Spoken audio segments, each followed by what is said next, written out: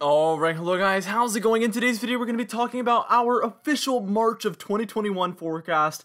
Now, before I get started with this video though, I would ask that you do subscribe if you do think weather-related content, and also make sure to share this video with your friends, family, and social media. And I'd also highly recommend that you check out our very exciting Patreon page in the description and in the pinned comments down below, and then also our very awesome channel membership, which you can check out by clicking that button next to the subscribe button. Anyway, for today's comment of the day, I want to know, how do you hope that this upcoming March goes? Let me know in the comments down below, and I'll be picking one of those for tomorrow's video. Now let's get straight into this video, and first things first, we're taking a look at that precipitation forecast. And we're talking about a little bit of that slightly above normal precipitation, and you can see that this looks a lot like our spring forecast, because this is actually 1/3 of our spring forecast. March, April, May is what is our meteorological spring, so March is 1/3 of that. As you can see, there is resemblance, and it makes sense. So we see that most of that storm track is going to enter in through the Pacific Northwest and then dive down into the Ohio Valley a little bit, and that's overall how I expect most of this spring season to go as well. So let's show you one of those moderately above average precipitation regions, and as you can see, for Minnesota, Wisconsin, Michigan, Illinois, Iowa, Indiana, and Ohio, we are expecting most of these regions to see a moderately above average precipitation throughout the month of March. And really this is just an above average chance at precipitation, because obviously some areas in here will see, very strong potent thunderstorms that'll bring well above average precipitation, and then some areas will just miss those, especially in these spring and summer months. Now, what we're going to do is we're going to move on, and we're going to show you one more moderately above average precipitation region, and then we're going to move on and talk a little bit about that below average precipitation as well. So here we are talking about that other moderately above average precipitation region, and this one's for Oregon and Washington. We do expect the continuation of storms moving onshore through the Pacific Northwest, very typical of a La Nina, which we are in. So that's just going to lead to more and more storminess for those regions. Also, the northern Rockies could have a really big snow season this spring, which is kind of like the second snow season they have. Usually, September, October, November is a big one, and then March, April, May as well can bring a lot of snow for those Rocky Mountain regions. So you can get the general gist of where I expect the storm track to mostly go, in through the Pacific Northwest and then down through the Ohio Valley. Oftentimes a trough will be around through the middle of the United States, and that will lead to some severe weather as well, might I add. But we'll talk a little bit about that later on, because towards the end of this video, we're going to go over that severe weather forecast for March, and then also the overall forecast for March, which will tell a lot of the story for you guys.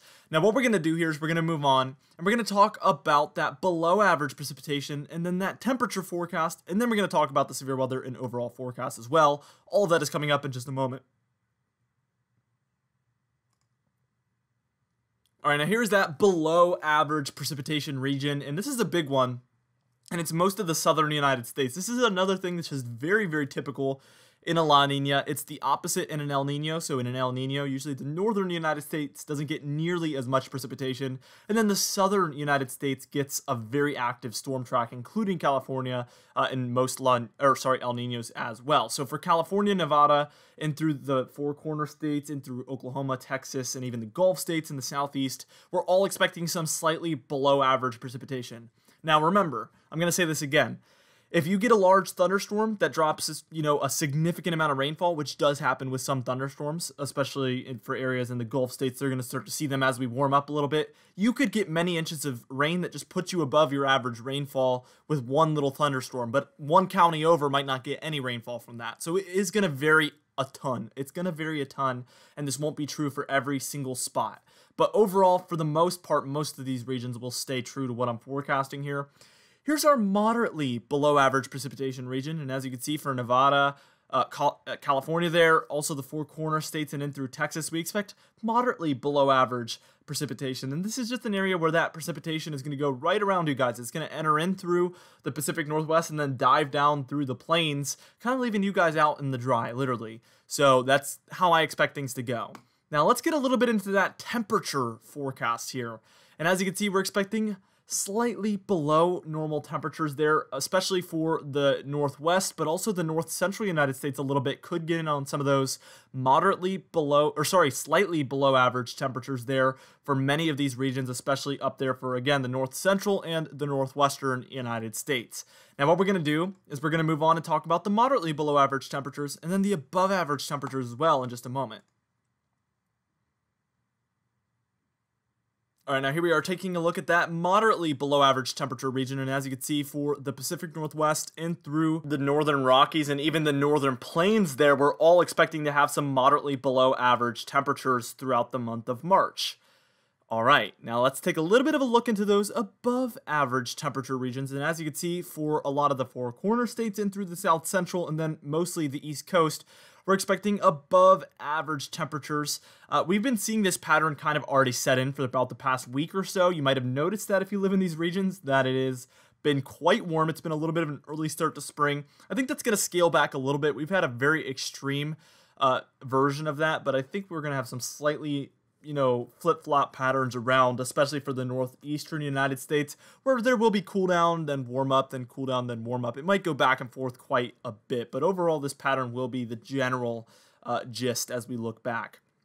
Now, we even have a moderately above average temperature region as well, and that's going to be for mostly Arizona, New Mexico, Texas, the Gulf states, and then a lot of the southeast as well. And this is mostly the region where we just expect really for that warm air to just stick around. The cold air isn't going to make its way into this region very much. This region will stay mostly undisturbed by the cold air, and we will mostly be taking a look at above average temperatures throughout most of the month for the month of March of 2021.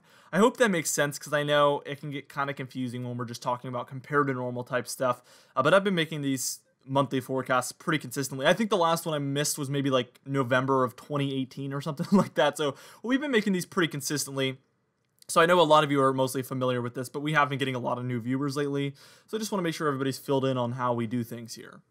Alright, now what we're going to do here is we are going to move on and we're going to be taking a look at that severe weather forecast for March of 2021, and then also that exciting overall forecast for March of 2021 as well. All of those things will be coming up in just a moment. Alright, now here we are taking a look at the severe weather forecast for March of 2021, and as you can see, it greatly resembles that spring forecast for 2021 as well. Obviously, I've mentioned why, because this is 1/3 of that spring forecast, so there would be a huge problem if this didn't resemble that. That would mean that my spring forecast probably isn't looking to go as I originally anticipated, but at this point, we still do feel very good about that spring forecast, and that's why March really resembles that. We expect that mostly a lot of the southern-based severe weather will happen this month for March. We expect that a lot of areas like Oklahoma, Arkansas, and Tennessee especially could get started. Even the Gulf states, I expect them to get an average amount of severe weather, and even Texas and Louisiana as well. But mostly those areas in Kansas, Missouri, Illinois, Indiana, Kentucky, Tennessee, Arkansas, and Oklahoma that we have shaded in the red especially is where we anticipate an above-average amount of severe weather based on our temperature forecast. Where that cold and the warm air masses interact, and basically in between that, is where we expect the most severe weather, as long as there's above average precipitation as well, which in this case there is, so all of those things look to come together. If there's any inaccuracies with our temperature or precipitation forecast, that will greatly shift this severe weather forecast. So take this with a grain of salt, because any change in any of those things, which there likely will be some changes, is going to change this forecast as well. Whether that's a small change or a large change, we will only know once it's already happened. But I'm just giving you that warning and a heads up. That's our best guess at this point, though. Anyway, for our overall forecast here, we're going to start out with the Pacific Northwest. That's where we expect cool and wet conditions. Again, that's like the same exact thing we had for the spring forecast, because, again, this pretty much is a lot of the spring. Typical snow there for the white region, so for the Rockies mostly. They do see a lot of snow, like I said, for the months of March and April especially, so we expect a typical amount of that to be going on with the above average and near normal precipitation those areas will be seeing. Dry and warmer for the southwest, again, very typical in a La Nina, nothing surprising there at all. In that orange region for the south central United States, warmer than normal is really the biggest keynote I have for that region. It's going to be quite warm. You guys are going to see an early spring. It's going to be a really nice thaw from what you guys just had, especially in Texas and Oklahoma, especially for the month of February. We saw extreme cold for you guys, some of the most historic cold you guys have ever seen. So to have a little bit of an early start to that warmth is going to be really, really nice. However, to the north of you, speaking of things that aren't very, very nice, we have severe weather outbreaks possible within this red region. That is where we expect the most above average severe weather to occur, as you saw just now on our severe weather forecast for the month of March. Up to the north, some Arctic air will make its way in, also some very warm air, but also some Arctic air, as I've stated there. For the southeast, spring arrives. You guys will be seeing spring arrive during the month of March. That darker green area to your north, they won't quite see spring arrive fully in the month of March. We will have to wait for April. I live in this region. I'm very ready for spring and summer. I don't know about you guys. Let me know in the comments if you're ready for spring as well. I'm just ready for the warmer weather. I can't wait to get out there, go fishing, go to the beach, things like that. So I'm totally ready for it. But we're going to have to wait one more month, I think, in that dark green region. And then last but not least, for portions of the Ohio Valley, mostly just Ohio itself, and then the Northeast, we're expecting a flip-flop pattern. And what I mean by that is some colder air will make its way in at times, some warmer air will make its way in at times, and then some above-average precipitation and some below-average precipitation at times. But generally, it's going to be flipping all over the place back and forth, and it's going to be a big transition month for you guys up there in the Northeast. Anyways, for our confidence tab, we're at about a 4 out of 6, and this is pretty typical for a monthly forecast. We don't expect to be too confident in these because it is a longer range forecast, but 4 is about the maximum you can have in a situation like this. Anyway, for today's comment of the day, I asked you guys, how many more slight risk days do you think we will be seeing during the next week or so? And RT said 2. Very straightforward. I think that's a fair guess.